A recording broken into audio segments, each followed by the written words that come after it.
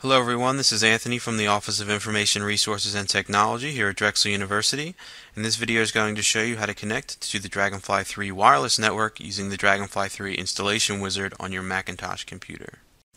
The first step you'll want to take is to connect to the Drexel Guest Network. The Drexel Guest Network is an open network, which means it will not require any configuration to connect to. To do this, go to your network icon on your menu bar and choose Drexel Guest from the list of available networks.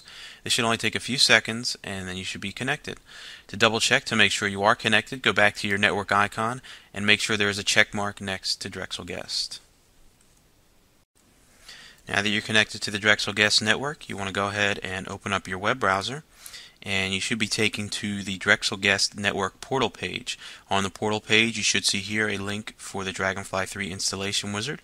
Go ahead and give that link a click, and you'll be brought to the start page for the Dragonfly3 Installation Wizard. Once on this page, click on the green Start button at the bottom right in order to start the installation. And a few seconds after clicking that button, you should be prompted to allow the Installation Wizard access to your computer. When you're prompted, you can go ahead and click Allow, and the Installation Wizard will begin its configuration. Afterwards, you will be prompted for your Drexel domain username and password. This domain username and password is almost always the same as your Drexel 1 username and password. Go ahead now and enter in your Drexel domain username and password. Then click Continue. You should then be prompted with another username and password prompt, and this username and password is not your Drexel username and password. This username and password is the username and password for your computer. If when you start up your computer you have to log in, it should be this password. If you do not have to log in, the password should remain blank.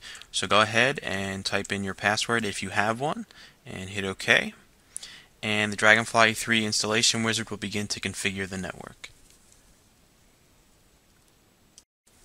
Once the Installation Wizard has completed its configuration, it will let you know that you're now connected to the network.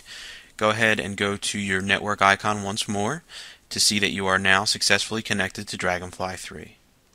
Go ahead and click Done to complete the installation. For more information about technology here at Drexel University, please visit our website at www.drexel.edu/irt.